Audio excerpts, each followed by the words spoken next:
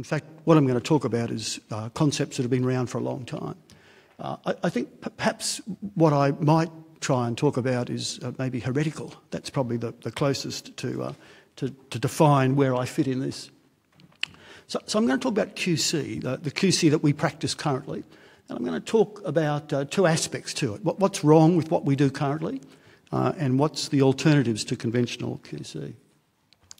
I guess my interest in this was sparked about 9 or so years ago when we did a survey as a build-up to a QC workshop in Australia. And we did a survey and we asked laboratories, a selection of significant laboratories in Australia, how often do you run QC in your laboratory? And it turns out that most laboratories run QC, conventional QC, once a day or once a shift. So I guess 10 years ago I was a little bit surprised by that. Then we asked, in your SOPs, do you have an SOP that details to staff what do you do if your QC fails? And we found about between 25 and perhaps a bit more % of labs had no SOP. So that was a little bit surprising. Next thing we asked is, if in fact your QC fails, what do you do with the patient results? And these were the sort of responses that we've got. So you can see there's a few yeses that say we have some sort of process in place, and there's a couple of no's. Those 13 answers represent the 13 answers from the 52 or 60 labs that were in the survey. So I took that to mean that, in fact, with conventional QC, people run it once a day. They don't have any SOPs. In many cases, they don't have SOPs if it fails. And even if it does fail, they don't know what to do with the results anyway because they don't repeat the patient samples. So, in fact, about that time, I came to the conclusion that conventional QC is a complete waste of time. And I think that we probably do it because we're forced to do it, but in fact, we don't act on it, and it's a total waste of time. Post that, we put together an opinion paper from the AECB trying to come up with some rules for QC. And one of the problems was really, how do you define frequency of QC? We said it should be based on sigma tests, and since I've got older, I've now lost all faith in sigma because it depends what you use for the numerator of sigma. Your sigma could be 5 or 10 or 20 or really any number you like. So I've lost all faith in that. Frequency could be adjusted for critical tests, but in fact that sounds good, but in practice, on an analyzer with 20 or 30 channels, you're going to run the same QC, the same frequency for sodium as you do for urea. So that was a bit disappointing. Other people have been thinking about this as well, particularly Curtis Parvin, and he's come up with, using conventional QC samples, he's come up with perhaps a better way of determining what the frequency should be for using conventional QC.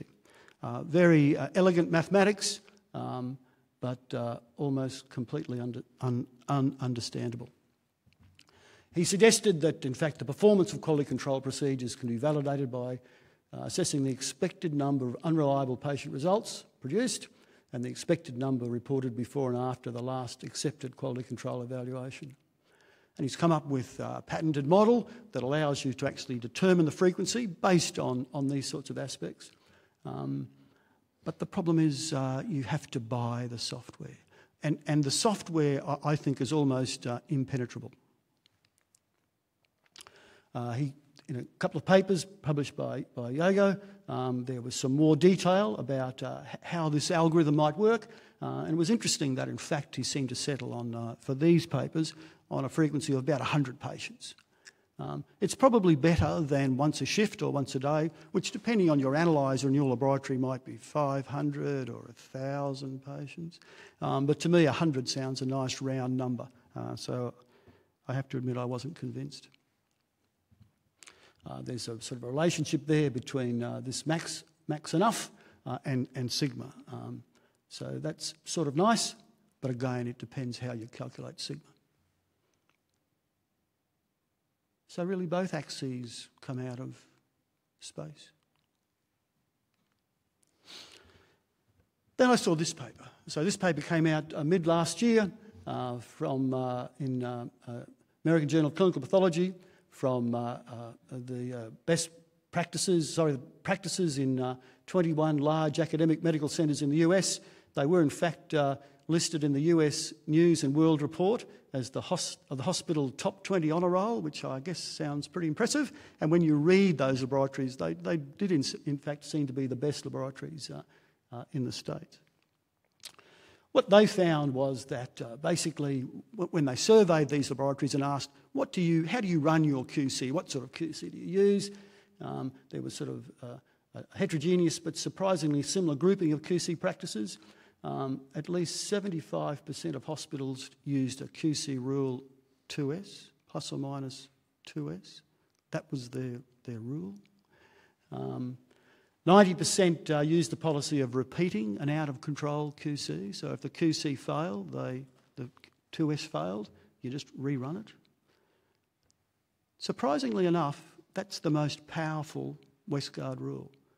Repeating a 2S rule is the most powerful rule of all the Westgard rules, even the multi-rules. Repeat a 2S is the most powerful rule. But this is fairly simplistic. I should have also said that in the previous Australian survey it was much the same thing, that people just ran 2S, and in fact in the Australian survey most people, if the 2S rule failed, they just reran it. That's how we know that that rule is far more powerful than all the other Westgard rules, because based on that survey, Curtis Parvin then went away and did some work and came back and proved this is the most powerful rule. And this rule, that repeat 2S, is certainly in the current software, the Biorad software. So this is with conventional chemistry. For immunoassay, the same sort of thing occurred. They basically use 2S, repeat 2S. So what they said in this paper was there appears to be no systematic approach to defining QC rules or frequency. So after talking about QC for 40 years or 50 years, we haven't really progressed past the 2S rule and repeat it. One of the problems with the repeat 2S rule is you can go on ad nauseum, repeat, repeat, repeat, repeat, and eventually you'll get it in. Because the last thing we want to do is repeat patient samples, because usually they're gone. The whole process, the whole reason why this is so hard is that the need to put out results is there, and we need to get these results out. That's why we tend to ignore QC, apart from the 15189 assessor. And this just is from that paper, and it really just says, even though there's a lot of labs there, they basically all use the 1-2S rule infrequently. So at the end of the paper, what they said was, we observed significant variation, unexpected similarities. This level in practice indicates an opportunity exists to establish an evidence-based approach to QC that can be generalised across institutions. This is 2018, basically saying we don't know how to do QC. So lots of stuff we do is very exciting, but in fact I think we've dropped the ball on how we do conventional QC process. Thank heavens the analysers are so good that it doesn't actually make any difference what we do, and I think that's what's been shown. What did happen though, and I think this is really quite surprising, up till that paper, Westgard had never, Westgard and Westgard, and I'm not being critical of Westgard Senior, because what he did in the 70s was very, very significant in terms of giving us a language and trying to standardise what we do. Didn't work, but he really started doing that. What he and his son did post this paper was to come out with a new set of Westgard rules, which a fairly complex process, but it brings in Six Sigma, brings in so the Sigma metric, the rules, and it brings in frequency. So all of a sudden, out of almost nowhere, frequency popped up. But even more interesting, I think, so this just goes through the process, and it's a pretty nice process. This is the new set of Westgard rules, and what you will notice in that new schema is there is no 2S. So his response to the survey of 21 labs was, if all you guys are going to do is use 2S and you think there's a problem with it, I'm not going to let you use it anymore. If that's not being petty, I don't know what is. So it starts with the 3S rule, drops the 2S rule. So this was an editorial in the same journal by Curtis, and he said, many of the new QC planning parameters that impact patient risk are all about time. The length of time between QC evaluations, occurrences of out-of-control conditions, and the identity and correct erroneous patient results requirement to do that. Incorporating these additional parameters into full patient risk models is the next step in planning statistical QC strategies to minimise patient risk. Okay, so around about now, I hope you think, I'm not sure what your practice is, but I hope you're starting to think, well, what are we actually doing with QC? How well have we got control over it? Does conventional QC work? I don't think conventional QC works. Not the way we do it. And I don't think conventional QC will ever work, because I think there's another problem with conventional QC. And the theory that, in fact, you've got two types of error, systematic error and random error, I don't think that stands up to scrutiny either, and I'll prove it to you shortly. So we look at QC this way. We're going in a train through a tunnel, and somewhere up there's another QC sample coming at the end of the day or the end of the shift or something or other. And we assume that everything's fine until we hit that QC sample. The other thing we assume is that, you've got random error, so something happens and we can never track it. We can never work out what went wrong. Or there's been systematic error and there's been a shift. Okay, there's been a shift because of bias or because of a reagent change, or maybe something else. But we assume that once this shift has occurred, it's going to stay shifted until we happen to run a QC sample.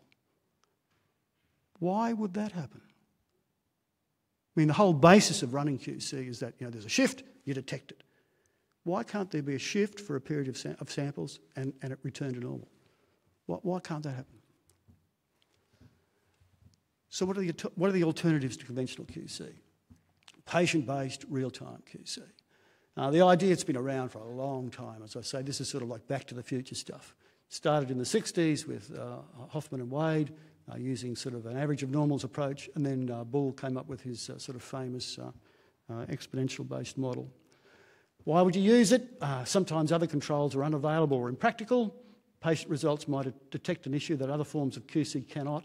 And using patient-based real-time QC with the right data, you can detect pre-analytical issues. You can detect problems with phlebotomists. You can detect problems with transport if you know where the sample's coming from.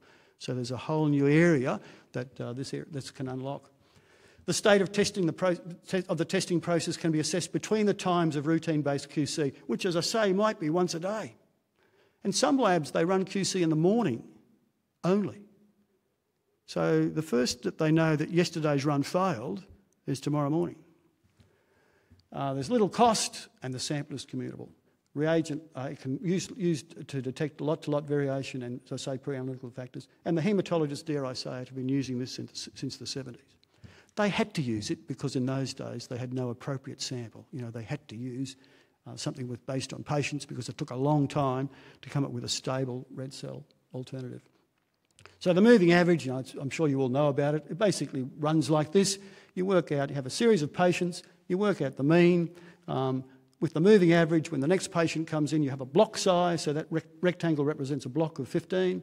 You average the next sample, add the next sample into the average, you drop the last one off. Similarly, you move on, add the next sample in, take your average, drop the last one off, okay? So it's a moving average. You may smooth the results, but that's basically how it works. So what you're actually looking at there is a bracket of results. So this bracketing sort of can take over what we used to do in the days of the SMAC, where you had a control at the beginning and the end. You can actually use this as a way of bracketing in control patient samples. I suspect you know that, in fact, there's an IFCC working group, which I represent, who have been trying to come up with a whole lot of information about how do labs actually implement this. And I'll tell you now, one of the other things I've decided after looking at this for a period of time, I think part of the problem with QC, conventional or this sort of QC, is humans can't cope with it. These sort of decisions are too hard for humans to make. This should not be being done by humans. So real-time, what's real-time QC error detection rate based on? It's based on this ratio of sort of the within group biological variation to analytical variation, and it works particularly well for low sigma assays. And again, this is a real sigma. This isn't a sigma based on a numerator of 30% based on sort of some EQA schemes. Depends on the block size, that is how many you use to determine your moving mean or whatever. What you truncate, you do remove high and low patient samples, so there's not too much of an impact. You have control limits, which really relate to the standard error of the mean or the median, and the number of patients that are excluded by the truncation limits. So if you've got a lot of patients that are abnormal, you're going to have less data to produce this mean or median or whatever else it is that you might use. And the size of the bias, generally speaking, patient-based real-time QC is far more sensitive than conventional QC. And you might add a weighting or a smoothing factor in there so that more recent patient data have a bigger impact on the ratio than older data because you're trying to detect change, new change, not stable change. This is just a table from that paper, which just shows the key differences between patient-based real-time QC and statistical QC. You know, patient-based is continuous, it's commutable, and there is only one QC level though. You know, it's the average or whatever you use as your moving parameter. Whereas with statistical QC, there may be more than one QC level. But often those QC levels are poorly chosen. And there's more processes in there about validation, etc. So the general considerations for implementing patient-based quality control, it's not as easy as conventional QC. Okay? And I've just told you that conventional QC doesn't work because I think it's beyond humans to be able to cope with making those sort of decisions, particularly when those decisions mean I'm going to have to repeat a whole lot of samples or I'm going to have to send out amended reports. People don't want to do that. What you need to do is three things. Basically, you need to understand the biological and analytical characteristics of the test of interest. You need to understand your patient population or populations. And you need to understand the capability of your LIS, because I can guarantee right now your LIS probably will not be capable.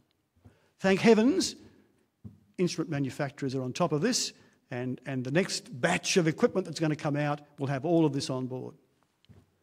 They're not stupid. So, this is sort of a significant paper that came from Fleming and Katiev in 2015, and it just shows that, in fact, you don't have to be restricted to just mean or median. There's a whole lot of other things you can use based on patient data, some that has more sensitivity than just using a mean or a median. You can transform the data, transform the mean or the median, you can smooth it, you can add square roots. So using square roots of some patient data is very useful. And again, there can be logs or all sorts of variations in there. And they've used all of that. They've been using, they're from LabCorp in the States, they've been using this for about 3 years in all their labs routinely. The results, this is from that paper, block size of 50, so it's not too many, so that represents a number of patients that you're going to withhold. You know, as the next one comes in, you release the last one, so you're going to be only really, you're bracketing 50 patients. They used moving mean and moving median, and they had a 0 false rejection rate for 24 out of 28 tests. Four tests had a false rejection rate ranging from 0.2 to 1, and the error detection rate was 100%. Remember, conventional QC, you aim to get 90%. That just shows you. The other thing, of course, it's cost effective because you're not using as much QC, and they reduced their QC material usage by about 75%. And repeat analysis reduced by approximately 50%. That's what it looks like. It just looks like sort of a conventional QC chart. And I say what's interesting about them was that's in fact, this is square roots of unbiased test results. And they use this concept of releasing the last point that falls out of the block. So it's the same as using bracketed QC. So it's sort of, it works in terms of having some control. There's quite a few other variations on the theme. This is from Ing and Savinsky, where they used this data, used this approach in hospital patients. LabCorp have a majority of their patients are outpatients. This is based on hospital patients because people say it's not going to work in my institution because I've got all these sick people. In fact, you know that in the morning you've got sick people, and generally speaking in the afternoon you've got not so sick people based on inpatients or outpatients. In fact, there are different populations. So this is from that paper, and it shows distributions for key analytes for inpatients, outpatients, and total patients. And you can see that, not surprisingly, calcium, bicarbonate, AST, and creatinine. You can see that there are differences in those distributions. So what you have to do is, rather than having one median, you might have three. Median for inpatients, or median for outpatients, or mean, and a median for both. In fact, they really only had to do that for 3 analytes. So most inpatient and outpatients means and medians work. You don't need to split the population, but you do need to be able to identify them. So it becomes more complex in what you have to be able to extract from your database. There's other things. We know about flagging. There's flagger and percentile, where you can look at the percentage of patients that fall outside the reference interval, or at the 50th percentile. There was a situation in Australia a couple of years ago where there was a sort of a PSA scandal where a particular laboratory had problems with their PSA levels, low levels, in patients that were post-prostatectomy, and urologists were obviously using PSA as a marker to see if there was a recurrence of the tumour.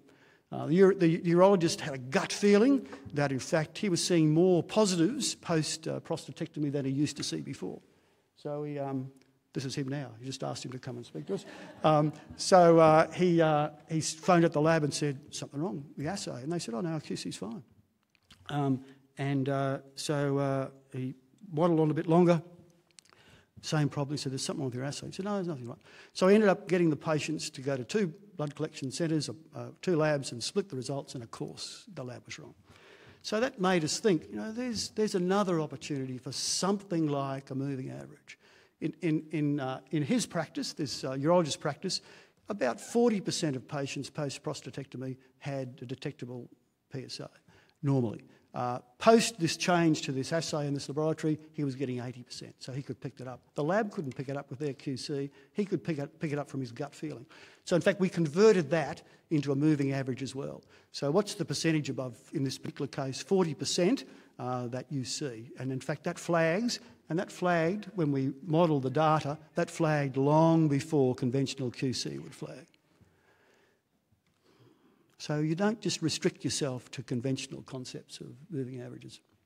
And what this pointed out, this particular case, was, what's in your quality control strategy? There's usually something about the frequency that you use QC, something about the rules that you use. As I say, in most labs, it's frequency of once a day. QC rules maybe repeat 2S, or keep doing 2S ad nauseum.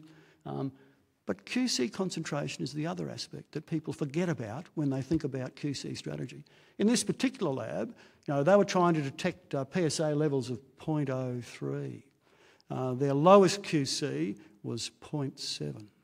So statistically, they would never, and they didn't, ever pick up the problem. But we forget about important decision levels, particularly when a test is being used for more than one thing. We think about PSA as used at sort of the higher end for diagnosis, not at the lower end for monitoring. And again, we also came up with a moving SD. This is a population, so the population not only has a mean or median, it's actually got an SD. So we modelled SD as well, come up with a formula for SD, and sort of SD was of any value. It's not of much value, except if you get a shift in your baseline. And of course, not surprisingly, at that time, the SD changes. So moving SD supports moving median.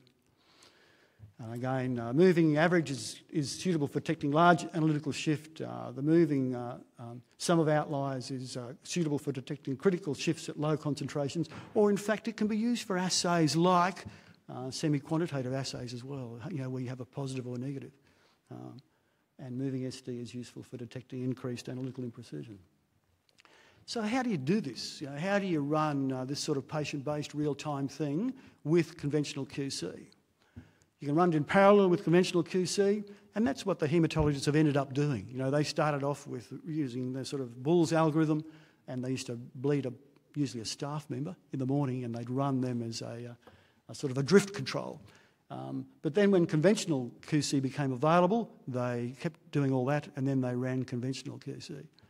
And when there became a conventional alternative to the drift control, they put that in there as well. So what they've done is they just add more and more and more and more. That's not the way we should go.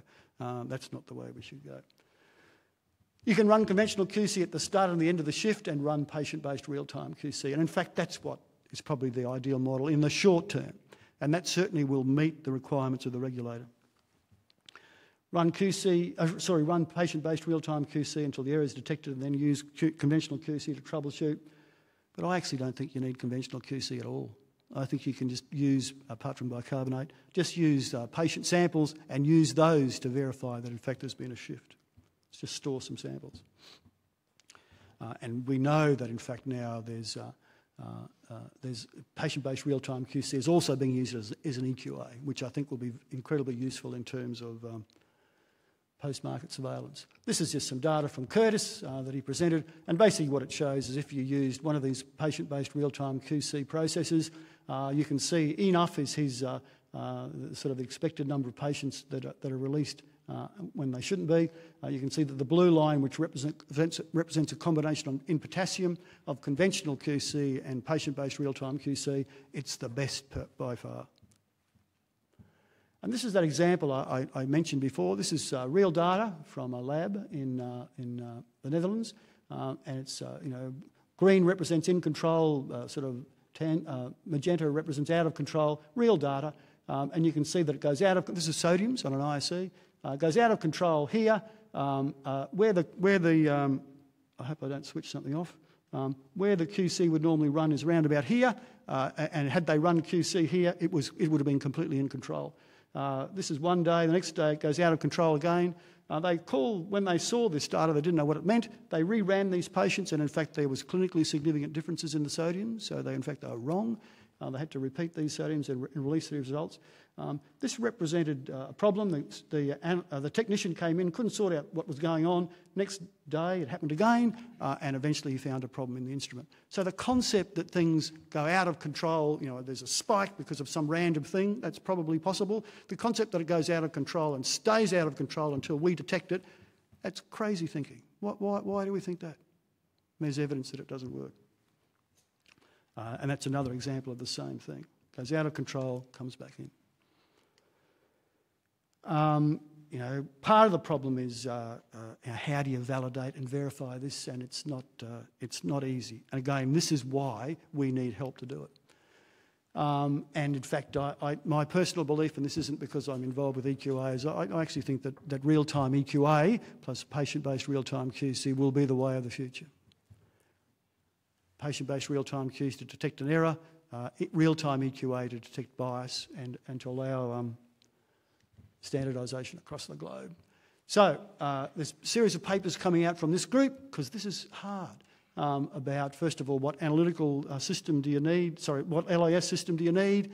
This is sort of the information that we've decided that you need in your LIS or your middleware. So it's all in the paper.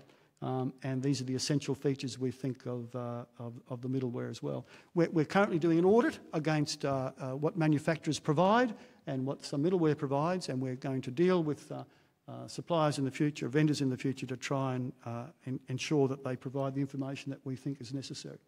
So that's how I see patient-based real-time QC. In summary, QC has become in many labs poorly understood, relying on compliance. It promises better detection and error in real time. This is more than, there is more we can learn about this. And I'll just say it's about time. And next steps are, there's a paper on simulation coming, and there's a paper on the validation process coming from the group. We need the involvement of vendors, and AI is, for QC, I don't think it's a human thing. We can't do this sort of QC. And if you can just indulge me for a minute, that's why I think there's no humans can do this. And this is, I'm just going to compare, QC in the 50s with QC in the 50s, really. Can I have the volume?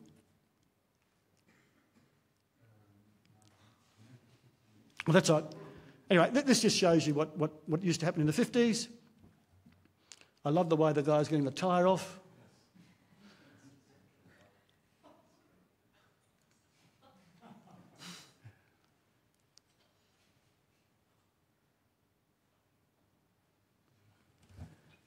Gets a drink.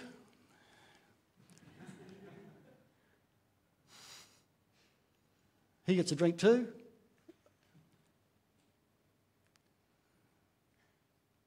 cleans the windscreen.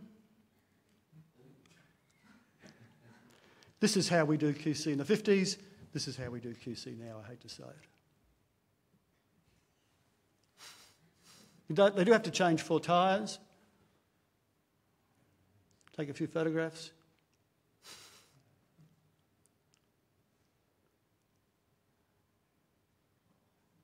And it actually took about 63 seconds, so that's good.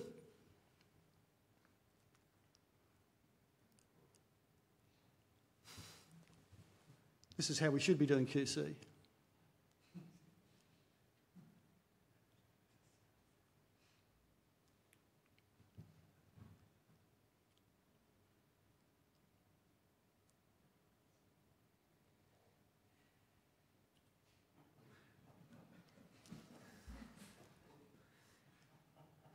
They do in fact change 4 tyres.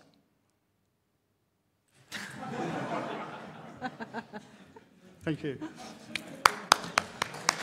And that's the team.